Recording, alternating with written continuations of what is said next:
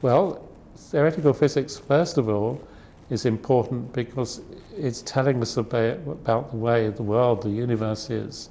So it's part of human culture.